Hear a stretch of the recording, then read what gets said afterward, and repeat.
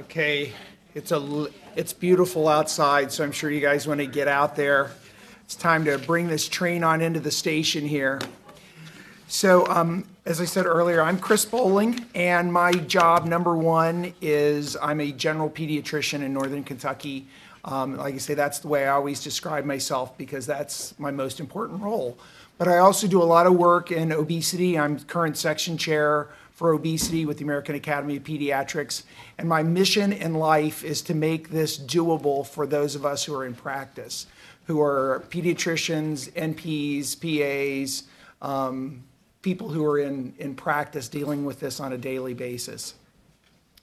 So let's talk a little bit about what we've heard today and how you actually do bring this into practice. Because I think there's some very specific things that we've all seen today that really make it doable.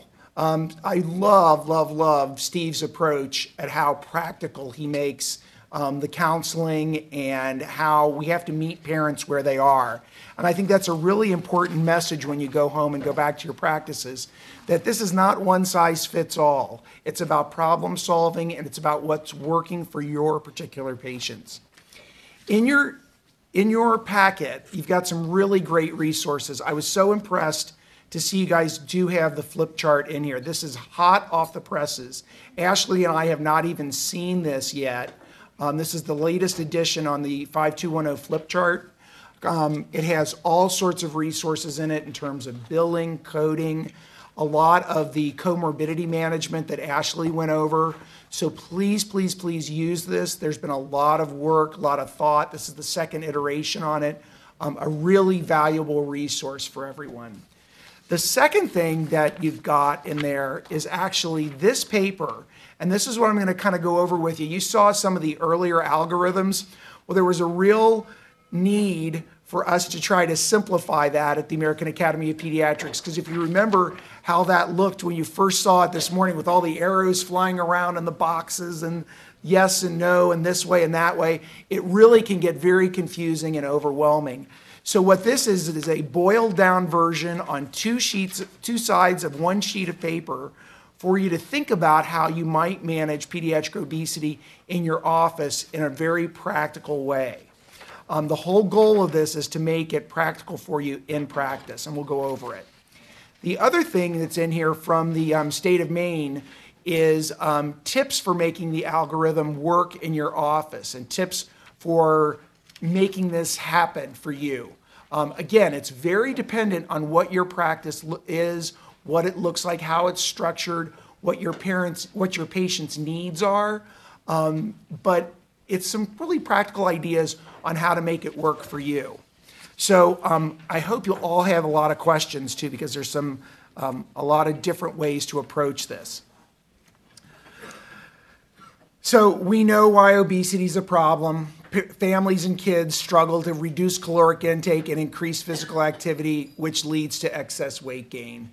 We all know the things that we heard about today. It's excess screen time, it's low physical activity, it's unsafe neighborhoods, it's hectic schedules, it's all those things coming together to conspire against kids being at a healthy weight. And it's all really happened, amazingly, in the last 25 years. We had been at stable weight status for hundreds of years in this country. And really with everything kind of hitting together at the same time, increased portion size, increased sweet drinks, decreased activity, moving off the farm, all sorts of things caused us to kind of get in this predicament. What we can do as providers is really work at that family-provider interface to really help them. For those of you who've actually been participating in a lot of the patient-centered medical home efforts, do we have any practices who've gone for PCMH certification yet? I know my practice uses a lot of obesity work around this. It really is central when you do go for that certification and do go for patient-centered medical home in your practices. For those of you who are familiar with it, obesity work really works toward that. It really fits the self-management model. It's use of chronic care and thinking about obesity as a chronic care. It's about screening for comorbidities, like we said, and it's referral to other health services when needed. I want to stress that it's really important to have a cheerleader or a mascot in your office, and this is me as a mascot for Thomas More College, who just won the women's national championships 2 years in a row, but I'll pass on that. So, but it's important to have somebody in the office who really works sort of as your chief cheerleader on this effort. You've got to have somebody who's a little bit of a point person to kind of bring everybody along, and I assume that's all of you guys who are in this room. It's important that you really identify for your patients what the challenges are. As Steve said, it's a joint effort in doing that, and you really want to help connect them to community resources and advocate for improvements in your community, as well as helping them on a patient-by-patient basis. It's a big job, but we got to do it. So thinking about this in your office, and this is something we always struggle with because, 10 years ago when I was doing this kind of work, everybody said, well, we really don't know what to tell people. We really don't know what to do. That has really changed in the last 10 to 15 years. We do know what to do. There are things that work. There are things that work better than other things, but we do know what to do. And I would say it's much like treating patients with other chronic illnesses. What's it like to treat, what would it be like if we treated a patient with obesity in our offices similar to how we treat our patients with asthma? It's a pretty simple question to ask. Let's think about Amelia. She's an 8-year-old female who comes into your office for persistent asthma. You know what to do. You prescribe albuterol for her. You give her Flovent. You might do some sort of clinical scoring for her that gives you an idea of the severity of her problems, and you know what her comorbidities are. She's got allergic rhinitis. What does it look like if Amelia is obese? She comes in with class 1 obesity. Her plan of care is to reduce sugar-sweetened beverages, to increase activity to 3 times a week that's vigorous. Her control, we can describe it in a way that her BMI, where it's going, we know something about her drinking, we know something about her fruit and vegetable consumption, we know something about her bad habit of eating a pint of ice cream potentially. We know the milieu that she works in at school, that she has very limited gym class. And we know some things about her physically, that she does not have shortness of breath or chest pain with activity. So for Amelia, she might not even see this as a problem because it's not affecting her life. We know something about her comorbidities. She also has allergic rhinitis, but she's also got snoring. So she might be showing us some comorbidities. On physical exam, obviously a patient with asthma, we're looking for certain things. We're looking at her allergic symptoms, we're listening to her lungs, and we might find certain things. If we do an obesity exam with her, we're looking for physical development. We're looking for signs of liver or spleen enlargement potentially.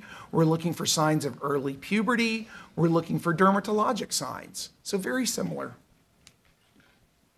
Our plan is going to look similar as well. Just like a patient with asthma, we're going to have a very specific plan for albuterol with her. We're going to look at environmental triggers, trying to get rid of the 10 cats that live with her, trying to get her parents to quit smoking. We might even form an asthma action plan with her, and we're going to do a monitoring visit with her, follow her back in 3 months for an asthma check. What does it look like if we're managing her obesity? Very similar. It might be something like talking about how we're going to increase fruit and vegetable consumption for her. We're going to talk about sugar-sweetened beverages possibly, talk about her confidence in changing those things. We might discuss with her how to increase physical activity. We might address certain pitfalls and barriers, like parents and an uncle who might be the saboteurs in the situation. And then we're also going to think back about monitoring her. We're not going to turn the ship around in one visit.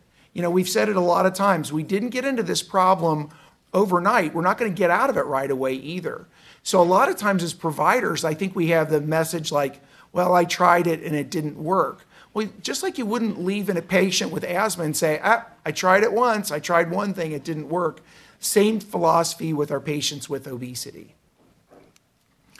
She might even walk away with an asthma care plan that looks like something like this, or an obesity care plan that looks something like this. So a lot of similarities. We also might consider referral for her asthma if it's not under control, Are there other conditions that are complicating management, like rhinitis or vocal cord dysfunction? We might also consider some other diagnostic tests to better manage her asthma. And so it goes with obesity. We might need to consider referral if her BMI continues to increase. We're finding other conditions that are present or other diagnostic tests that we need to work up. So it really is very similar to other chronic diseases, and we need to be thinking about it in that way. It makes it a lot more easy to figure out and a lot more doable in my mind when we think about it as a chronic illness. So how do we put it all together with this new algorithm? The new algorithm, we've talked about the 2007 guidelines a lot. And Ashley and I were discussing there actually are probably going to be some new ones coming out pretty soon that are going to have a little bit of updating. But this new algorithm does contain some of the new information and where we're probably going to go with some of these new recommendations. So there's some stuff that is in from the old guidelines, but also it's been updated with new information. It's focused around the well-child visit, and it continues on in planned follow-up visits. It's not a protocol. So, and what do I mean by that? This is not a one-size-fits-all. If this child has obesity, you must do X, Y, or Z. As we know, that doesn't work with obesity. We have to really know and tailor this for our families. It's what makes it a little confusing, but it's also something that makes it functional. It really focuses on a medical home. It's provider-driven, so it's driven by us. It's expert-informed, and it relies on existing guidelines with a lot of new research and a lot of new consensus statements that are involved in it. So what are the take-home messages from this algorithm? We're going to go over them a little bit more. Assessment is a critical piece of the puzzle, as we've been saying all day. The assessment is doable in the primary care setting. The treatment is described to be flexible and based on your needs and your interest and your time to do things.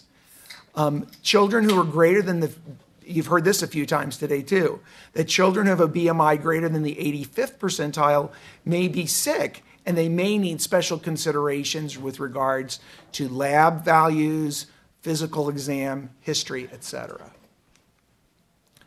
So there's a look at it, both sides of the paper, okay? So let's drill into it a little bit. So the first line on it is really assessing behaviors, and that's a lot of things that we've talked about. You know, assessment is about child growth. It's something we really are good at as pediatric medical providers. Overweight and obesity need to be identified because, as we know, early intervention is very important. Some of these kids are actually already sick. They have a lot of predisposing factors like poor fruit and vegetable consumption, excessive screen time, high sugar consumption. And it's important in an office to think about who's doing this assessment, what are you assessing, and how you're going to do it. You know, I talk with pediatricians all the time, and I think for those of us who know Bright Futures, which is, you know, the AAP guidelines on what you should be doing in a checkup, you could spend 4 hours on each checkup doing Bright Futures. There's just too much. And so it's important to figure out that this is not everything done at once, and this is done in a way like by using the Healthy Habits Survey, where you can actually get a lot of this stuff done, and it's a constructive discussion with the family rather than a checklist. You can also involve other people in your office in doing big pieces of this as well. As I said, I'm a believer in the Healthy Habits Questionnaire. And as I said, what we do with ours is we've gone through so many different iterations of this. My partners love it. Parents come to expect it. We put a little signature down at the bottom. So then after they pick which behavior they want to do, I sign it and I hand it back to them. And all I record in the chart, I don't make a photocopy of this or anything else. I just record in the chart, Healthy Habits Survey, want to work on plan X, want to work on screen time. So we have it just as a point and click. So it's very quickly entered into the chart. And like I said, we don't keep this because the beauty of this is hopefully it goes back and gets stuck on the refrigerator at home and as a reminder for the kids.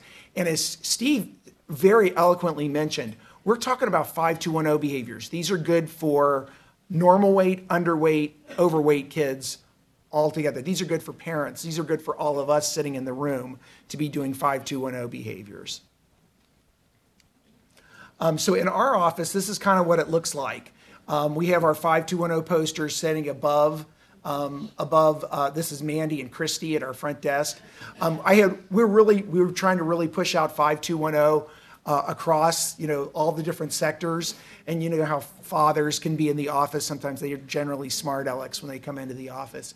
So Mandy was sitting right here, and a father came in and he said, 5210, I know what that means. Eat 5 fruit or vegetable servings, get less than 2 hours of screen time, 1 woman, and no drinking. Close, but at least you're paying attention. So that's part of our routine stuff. And then after that, I want to say one little comment in here. We have been screaming BMI, BMI, BMI, BMI all day long. It's really important to not focus exclusively on BMI. It's a way for us to talk about it. It's the vernacular we use. It's the way we use, as you've heard this a few times too. It's a clinical indicator, but it's a very valid comment. Arnold Schwarzenegger has an obese BMI, but he's all muscle. And you'll hear that comment a lot too. In kids, it's not perfect. You'll also find that area when Stephanie was talking about the BMI rebound. You'll find a child at 5 who is in the obese range, who has a BMI percentile of like 96%.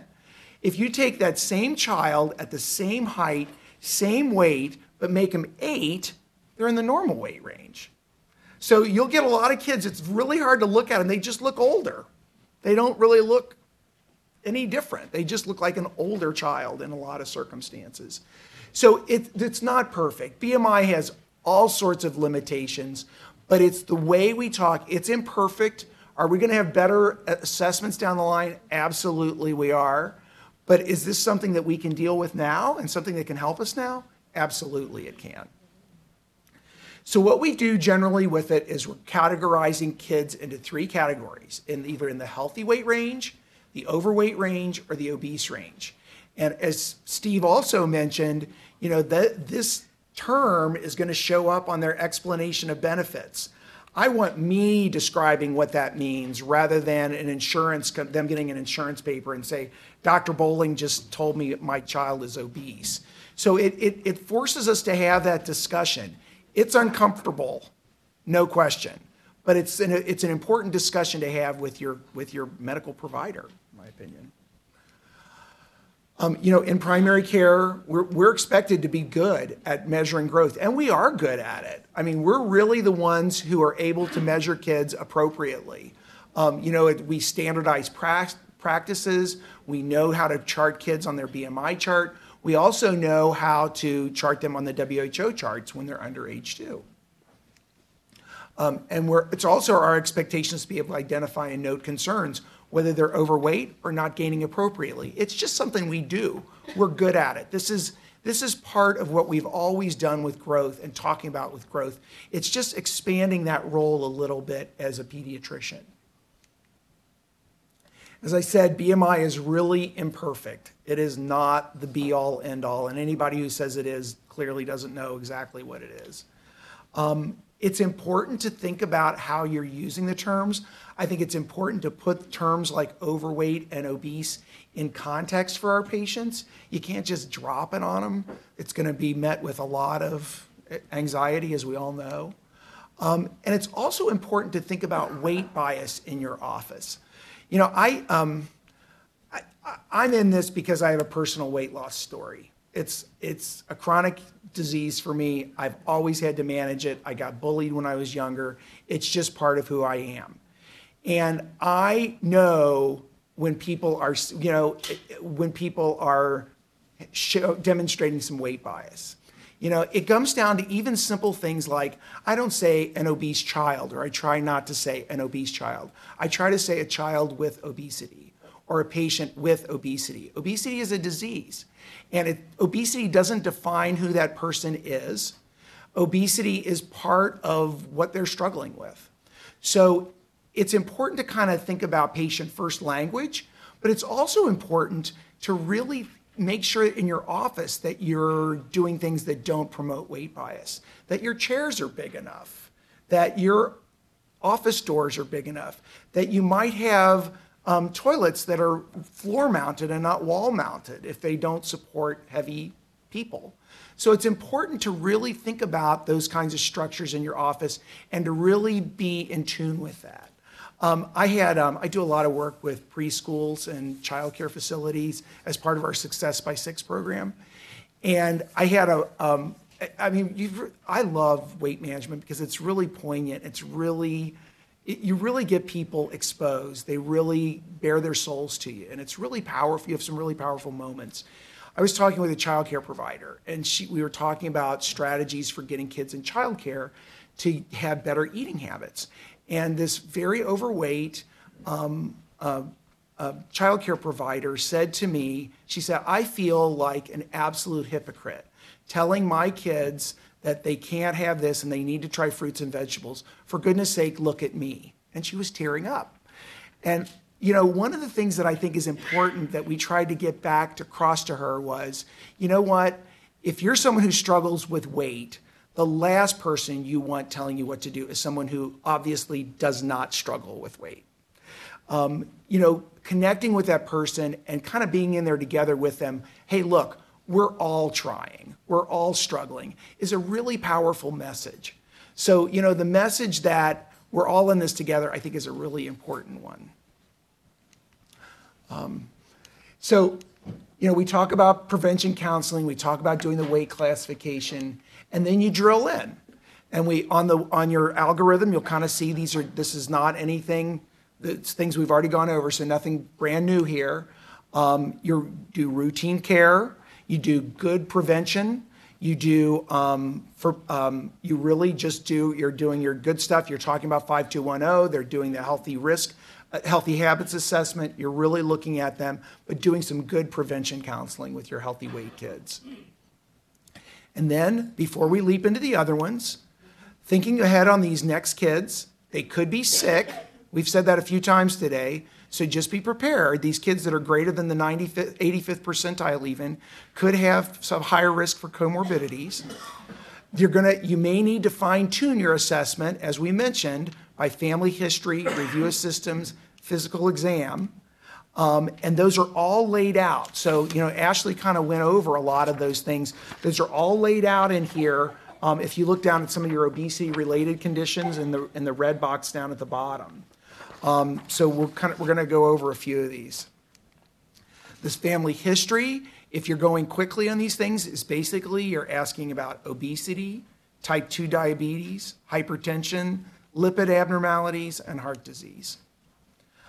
Your physical exam, you're looking for a lot of the things we mentioned. Everything from things that Ashley and I never really see, which is papilledema due to pseudotumor cerebri, but we're scared to death of it, honestly. But you're looking for all these other things as well. You're looking for asthma, and just like Ashley mentioned, we're looking for short stature, which might be a sign of hypothyroidism. We're looking for signs of polycystic ovary disease. We're looking for Blount's disease, how many people have heard of Blount's disease before today? Anybody heard of it before today? Because that was one that was brand new to me when I started doing obesity work 12, 15 years ago. I was like, wow, there are some kids that are so heavy that get bowing of the tibias. It's really, but anyway, these are things that you need to be looking for, specific things on physical exam. So it's really important that we mention if you have kids that are in this 85th to 94th percentile, that your clinical judgment on what you do next really fits in. Where is this family ready? What are the underlying risk factors for them? So in this 85th to 94th percentile, the overweight range, they're getting all the routine care that the healthy weight kids are getting. And then we do a little bit more specific review in this area to see if we need to do anything else with them. So if you notice, like the yellow thing, we kind of do this extra assessment, and then they might get pushed over into this category with lab evaluation. Lab evaluation. So either they're coming at this from the red side of the screen, or let me back up one here. So they're either coming at this red box here because they've come down the yellow and they've got risk factors to come into it, or they're coming straight down the red box into it, okay? So in this lab evaluation area, and we're not saying that you have to absolutely get labs on everybody greater than 95th percentile. It's recommended, but you're gonna have parents that don't wanna do this. But what you're doing is you're basically doing screening. And we said, you might not be necessarily starting them on statins and things that you're not comfortable with, but it's an important piece in motivation. A lot of times I'll get the question back like, okay, so you did these lab values and they all came back normal, and now the family's gonna say, everything's fine, I don't have to worry about this weight issue. I don't know, that's not what happens in my experience. In my experience, it still is a really good discussion. A lot of times what we get is we don't have any of these things yet. And it's an opportunity to say, you know what? We've got an opportunity. I was worried enough to get these things done. They know you were worried enough to get these labs done. And now they're kind of going like, okay, we've got a chance to head this off at the pass. So I would say that's a more likely response. There are definitely people who are going to say, mañana, now that I'm fine. But in general, most people are interested in staying healthy. I'd like to propose one other thing. Ashley and I participated in a listserv that went around and around and around and around on what labs you should order, and should they be fasting, and should they be this, should they be that, and blah, blah, blah. I mean, it just went on and on and on. It was people from one coast to the other, and nobody had the same thing. Ashley and I tend to come from places where endocrinology is very strong, and we are big on getting a fasting insulin level. And when I said that, you thought I was just like, oh my gosh, what is that crazy man in Cincinnati suggesting? You're going to see, bottom line is you're going to see a lot of variation. One very pragmatic approach, and this is Bob Siegel's thing from the Center for Better Health and Nutrition in Cincinnati, is he even says, if you can't get a fasting one, get a non-fasting one. Get a glucose, a hemoglobin, which is affected but still interpretable if it's non-fasting. Get a hemoglobin A1C, that's not affected. Our lipid panel, we actually do that at point of care. We actually do that in the office with one of the more rapid tests. It's not perfect. It's not a fasting lipid, but it can give you some good information if you have a low HDL or if you have sky-high triglycerides. An ALT and an AST are not affected by fasting either. So I kind of say that this is Midwestern pragmatism. It's like it's not necessarily, as Steve said, it's not the gold standard, but sometimes the enemy of good is perfect, as they say. So what we're trying to do is we're trying to give you an approach that might work, and people land all over the place. This is what we mean by clinical judgment. You got to do what works for your situation with your patients and the barriers that they're facing. Obesity-related conditions, obviously those are things that need to be worked up and need to be referred on. The key points with management and treatment before we launch into the backside of this page is, as we said today, it's like we're like a broken record, aren't we? So not every patient is ready. Fear tactics don't work. Don't even try them. There are no quick fixes. Frequent visits over time really work. And all you got to do is do it a few times. Dive in and do it, and you'll come up with some of the most amazing stories you'll ever encounter. I could stand up here all day long and tell you about Clay and Madison and a host of patients who are just transformed because their pediatric office took interest in them and helped them. Small behavior changes have profound effects. For some of these kids, they're making one critical mistake. They're drinking too much soda, or they're eating too late at night, or they're not getting sleep, or they're not eating breakfast. So for some kids, it is a really small change, can have a huge impact. Motivational interviewing really works. And if you guys are interested in more, I can't say enough. That's like a great project if you guys are looking for like to get more up and running with it. And the stages that follow are just a guide. I'll tell you where my practice sort of shakes out on this one. Next Steps, which Ashley mentioned earlier, is a great little resource if you're kind of diving in. I've kind of gotten to the point with my goal sheet, which looks very similar to Steve and Ashley's, but it's a great one. If it is, as Ashley mentioned, it's sort of a flip chart. It's got 18 different goals that you can sit there and work with a patient on. It's great. So what does the backside look like? It really goes through the 4 stages of treatment. I would say my practice is a 2+ practice. We're right here. We obviously do not have on-site gastroenterology and even on-site dietitians. We've got some on-site other support, which I can go into if you really want to know it. It's kind of boring. But we're really kind of a stage 2+ in my pediatric office. So what does that mean? So stage 1 prevention plus is like kind of what everybody's doing. You're trying to identify, you're trying to tailor a message, you're trying to talk a little bit more, you've got some more resources to be talking with those kids who you find at risk. What's stage 2? Stage 2, again, structured weight management. So when we brought this up in my office, I'm going to skip ahead one real quick here. So we have sort of this stage 3 or stage 2+ thing in my office where we have it. It's called basic training. It's a little more military than I wanted it to be called, but my partners outvoted me. So we have basic training, and one of my nurse practitioners, one of my physician assistants, we do this in the office with scheduled visits. So we bring kids back in. It's a very specific thing. It's got a name. It's got a brochure. It's got a very specific way that my partners refer into it. But my partners all said, you know what? I don't want to necessarily give these patients up. I want to do this on my own with a patient who I've taken care of forever. It really, you develop those relationships. And in my practice, my partners, like I say, they just don't want to turn them over. And they say, you know what? I think if I can have a few structured visits with them, it's going to be a lot more effective than turning them over to you, Chris, and you haven't seen them for this issue. I've been talking with them. I've been talking with them about their running career for years. I really think I can make some inroads with them. And so that's what structured weight management is.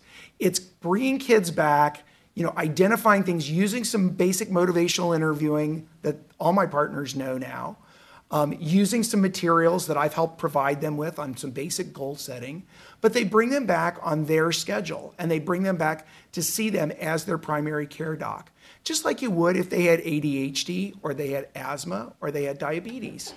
It's a chronic disease. So my partners like to bring back their patients, and I really view that as stage 2 structured management. Something else I was going to mention about that. I'll probably think of it. Anyway, any questions on how we structure that at all? It's pretty slick, actually. Oh, I know what I was going to say. There's a lot of places where if you have a structured weight management program, some of the traps that you fall into, you hear a lot of people say like, oh, I want to do this on Wednesday afternoons. That's when I'm going to have my weight management visits. Well, if that's the only day that child has soccer practice, I don't want them missing soccer practice. So the way we do our weight management ones, we have them scattered out through the course of the day. They're scattered in and amongst our other visits. So an initial visit, we'll code for that as a 99215 visit for those of you who do coding. Subsequent visits are 99214 visits. We use comorbidities that we've screened for with the labs, and we build those back in the course of the day. When my partners are doing visits, I'm telling them, you're doing counseling, you're doing 20 minutes. This is not a quick, let me check your ear, because there may be tears involved, there may be meal planning involved, there may be looking at food logs involved. This is at least a 20-minute visit. You need to bill appropriately for it. Okay, and then comes stage 4. So what is stage 4? We didn't mention a whole lot about stage 4 other than to say that Ashley and Steve run a stage 4 program, and I refer to the one at Children's in Cincinnati quite a bit. But these are places that have a full complement of subspecialty services. These are places that have bariatric surgeons, that have gastroenterologists who deal with non-alcoholic fatty liver disease and non-alcoholic steatohepatitis. These are places that have full-fledged pulmonologists who deal with this. So they've got the full complement, and they also have, in a lot of places, bariatric surgery options. I think as providers, we all get, you will get, and I'm sure many of you have had this situation of someone coming in and saying, this patient is 400 pounds and they need help from you this afternoon. Like, this is not going to be undone in a 15, 20-minute visit. These patients need a lot of help, and I'm not saying you don't help them, but your role may be to get them on to a place where they can really be helped appropriately. Because it's going to be really, really difficult to deal with those kinds of issues in a primary care setting. But the other kids leading up to it, absolutely, we need to be dealing with. Some of the things we mentioned, I said said to Ashley I was going to mention something about bariatric surgery. In Kentucky, we have a lot of patients who fit that category. I work a lot with the teen weight loss program at Children's, and I can't tell you how many patients we have that come from our state. We have a really, really hard time with it, and I think it's important to get those kids where they need to get. There's certainly age parameters around it. I'd be happy to talk with anybody about that. There are appropriate and inappropriate ways of doing this, but a lot of those kids are not going to get relief from significant comorbidities until they get higher level referral. I just kind of threw these in here. I would encourage you to go to the kyaap.org site and look at the KACO posts. That's the Kentucky Action for Childhood Obesity. If you're referring for some of these tertiary centers, I threw up on the slide here Bob Siegel's number for the Center for Better Health and Nutrition. And also, Stephanie mentioned Aurelia this morning. Aurelia is a wonderful person. She runs the High BMI Clinic. The downside with the High BMI Clinic is they don't have a lot of therapy there. It's mostly just evaluation and assessment and then referred back to the communities. Children's is coming out, and they bring actually out some hyperlipidemia folks to Maysville on a monthly basis now, so about an hour away at least. So, but I also am very hopeful, and my fingers are crossed that Tim is going to be successful in getting St. Clair to be a regional center for this. I think it's a really, this is where the obesity crisis is taking place on the front lines. And we need leaders like St. Clair and which was in the Chickasaw Nation, in Oklahoma, and Trover Clinic in Madisonville, for those fellow Kentuckians know where that is. It's really going to take places like those that are really going to make a difference in this. And I'm thrilled that you guys have a pediatric sleep lab. That's great. It's not pediatric. They do pediatrics, but it's a general. That counts.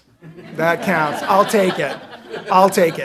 So, and we need, I think it's a really, when I tell people that, like, okay, St. Clair's is thinking about doing something, like, this is like groundbreaking. So, and really exciting. So you guys get a gold star. That's all I got to say. So what can be done in a well-child visit? Assessment can be done. You can begin the conversation. You can set the stage. You can gauge the patient and family interest, and you can arrange for follow-up. Are labs necessary? Is referral necessary? Does the patient and family really want to keep going? Did you notice I didn't say start weight management? Because you can't do that on a well visit. I mean, you can do these things, but you can't really get down into the weeds yet. You got to bring them back. It's just, there's too much pressure on a well child visit. For those of you out there with me who, have 15 minutes on a good day for a well visit, you're not going to be able to address a huge number of things on your well child visit. You can get the ball rolling, You can get your assessment going, but you have to be able to build out this next phase if you really want to make a difference. I shouldn't say that. You can make a difference, but you know what I mean. Stage 2 and 3 really requires more intervention. What are the take-home messages? Assessment is a critical piece of the puzzle. It's doable in a primary care setting. Kids greater than the 85th may be sick and might need special consideration to determine if they're ill from lab tests and additional workup, from family history and physical exam. But it can be done. So, and the latest thing I would say is it really is up to you guys. You should not feel guilty. I'm not about guilt with my patients. I'm not about guilt with other providers. You need to be doing this based on what you have capacity for. If this is something that turns you on and you find that I'm ready to make a difference, I'm here to tell you there's a lot of ways that you can. By the same token, if you're like, you know what, I can do a good job at assessment and prevention, God bless you. That's enough. We need people doing that at the very least. So there's no guilt if you can't dive in and say, you know what, I am too busy to do X, Y, or Z. It's just like going on a diet for your patients or resolving to get healthy. You have to do it on your own terms and you have to do it in a way that works for you. So with that, I'd like to ask and see if anybody has any questions about that. Yes, Dreama. I have a question. As far as your initial visit, how long is that visit? Oh, great question. So here's the way a typical referral goes to our basic training program. So my providers all know how to do the initial labs. So they'll, at a checkup, they'll identify a patient and they'll say, Dr. Bolling's got this program. Would you be interested? And if they say yes, then they get the labs done. The labs come to me, and that patient will get scheduled for a 30-minute visit with me, usually at the end of my morning or at the end of the day in case it runs long. And so it's a 30-minute visit, and like I say, I'll bill for 99215. Subsequent visits are typically 20 minutes long. And I have a little slide that shows you exactly how I do it. It's basically, I stole it from John Fanberg, who's one of the guys from Maine. But basically, it's like, your assessment is like for 5 or 6 minutes, and then you have a 30-second to 60-second physical exam, and then the rest is about goal setting and problem solving. So 30 and 20 is what I do when I'm up and running. Starting off, give yourself 45 and 30. As you're kind of learning it. Because at first you're going to go like, okay, now what can I give them for this goal? And so what you'll find for me in our office, if they pick our 1 hour physical activity goal, we talk a little bit about what that means because physical activity is really different for different people and it's got to work for them. So if they're a really outdoor kid and it's an appropriate age, I have a list of parks and hiking trails around our practice. But that's not right for everybody. So you got to it takes a while to get all those materials. But you get better at it. You kind of know where to, and then you let them sort of guide you. Yes? What's your biggest challenge? With what? With Pick a topic. When managing childhood obesity, what is your biggest challenge in your practice? getting families motivated. Getting them over, it still is about getting them to have that aha moment. And again, you don't get there by shaming, and you don't get there by wanting them to get there on your schedule. You just sort of sit back and wait. You plant the seed, and it's amazing what happens. Once they know you're a safe person to talk with, they come back. I could name 30 patients who I said they are never going to do anything. And then 2 years later, here they are. I have one family that we've had like 3 false starts, and then they got it. But plant the seed and wait. Yes. But when you meet with teenagers, do you meet with the family or with the Awesome question. So this kind of gets back, I'd love to get Steve and Ashley's chime in on this one too. So like when we're talking, when I'm saying kids under, I always am trying to involve the kids as much as I can. So I think it goes without saying, as much as you can involve them, you involve them. But really, like when you're using motivational interviewing, if they're under age 6, you're really doing motivational interviewing with the family. If they're over age 11, you're really doing, despite what the parents think, you're really doing motivational interviewing with the kids, because at 11, they're making 99% of the choices. Between 6 and 11, I think it's sort of a hybrid. It's a little bit of, because once they get to school, they're making choices at friends and they're able to access things. What do you guys think? Yeah, I'd love to hear your thoughts. I would agree. So a lot of times, so in our clinic, we've got a pediatrician, we have psychology, and so for adolescents, a lot of times what I'll do is I'll spend a little bit of time with them together, but then I'll kick everyone else but the adolescent. The other thing that happens in our clinic is we get lots of sibling groups. And again, families have hectic lives, and so they're not bringing kids individually, they're going to bring them together.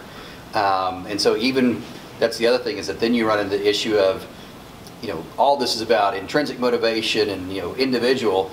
So if you're talking to two siblings, you get this generalization of, and you get nowhere. So the same thing, we end up having to separate siblings so you can really kind of figure out what's going on. Because what's going on for, even if they're twins, they're very much different. So we have to separate them out. Well, your comment too about, we were talking about like the old stages of change thing, how it's like, it's kind of nice to talk about, but in practical fact, people are flipping back and forth. They're flipping back, twins are like in different spots at the same time and on different behaviors. I mean, like you've got like 4 activity behaviors and 8 eating behaviors, and they're all in different stages of change. They're all over the place. So it's a little bit of both. So anyway, so you guys are off to a great start. So thank you for all your attention. This has been a long day. This has been drinking from the fire hose, I know. So with that, I'll turn it back over to Tim.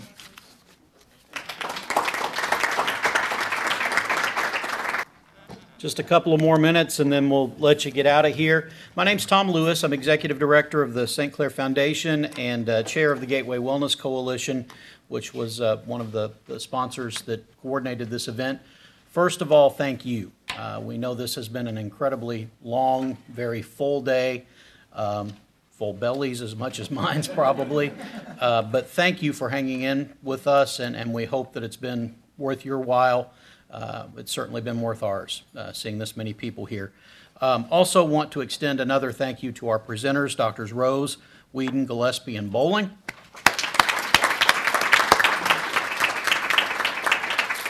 We do have some gifts for each of them.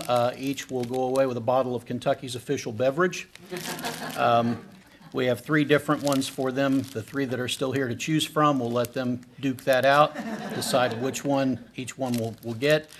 Dr. Rose already left with the one of the highest proof. Sorry about that. But we do have 3 nice bottles remaining for you. Want to thank our planning team. If you're part of the planning team that helped put this event together, if you don't mind standing up and letting us recognize you.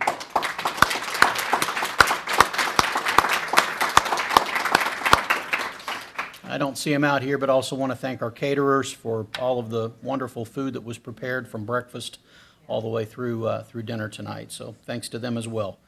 Some next steps. We don't want this to be one of those events where you come and say, oh, that was nice, and you go back to doing what you were doing exactly the same way. This is intended to set the stage for some positive change. And we want to accomplish that together as much as we possibly can. We know that collaboration is crucial, especially when we work in a community the size of Moorhead and northeastern Kentucky. It's going to take a team effort to make some positive change, and we hope that this conference can be the start of some of that. The sessions were videoed today. Thank our videographer for that. We will post the videos as well as the visuals online. We don't want this to be the type of thing where you can only benefit from these if you were here today. We wanted this to be free for a reason. We want this to be something that can be shared as much as possible. So if you have colleagues who you think would be interested in all or part of what was covered today, just let them know that this will be available very soon online, and we'll get the information out to you as to how you can access that. Plenty of ideas, plenty of possibilities. And as Dr. Bolling said, we want you to implement some or all of what was discussed today. We have some dreams, some hopes, some ideas collectively that we're looking at, including the possibility of an interdisciplinary pediatric obesity clinic here in Moorhead in northeastern Kentucky. We're not there yet, but hopefully this is the start to get us to that point eventually. The Gateway Wellness Coalition, and I don't want to talk a lot about it because you've heard so much information already today, but it's really just a partnership of different organizations here in the area trying to make a positive difference to address the key health concerns that we face. Nutrition and obesity, physical activity is one of those major kind of umbrella issues that we're addressing. Some of the ways we're already doing that, there's a program called Walking for Wellness, where we encourage elementary school-aged kids, predominantly fourth graders, to think about how much they're walking, how physically active are they, and we take about a 6 to 8 week stretch out of the school year where they use pedometers and actually journal the number of steps they take each day. And hopefully over the course of that 6 week to 2 month period, they become more aware. I need to be more physically active. So that's one thing we're doing. Another is the Go Noodle Project. It's an online web-based series of what's called brain breaks, where teachers can access Go Noodle during the day, just 3 to 5 minute activities. The kids get up by their desks, move around, do some fun things, just get physically active. That has been, since we started this less than a year ago, has been used by 40% of the classrooms in the elementary schools in St. Clair Service Region. To get 40% of the teachers anywhere to agree on something is a virtual miracle. So Go Noodle has already been a big hit. We have already received grant funding for year 2 of that project. So excited about what that can accomplish. This conference hopefully is something that's going to pay big dividends. And then we have some ideas on the horizon that we're looking at. One that is in the very early stages. We haven't even had a great deal of discussion about it. It's the model called pharmacy with an F, where we hope to develop a system where physicians can prescribe produce, locally grown produce, and then we hope to set up a token system with our local farmers markets where patients get those tokens as prescribed, can take them to the farmer's market and get fresh fruits and vegetables grown locally. So that's just another idea that we're trying to get off the ground through the coalition. So always looking for other wonderful ideas. If you have any, we would love to hear them, and we'll do everything we can to make them reality. So with that, if there aren't any other questions, thank you so much for being here.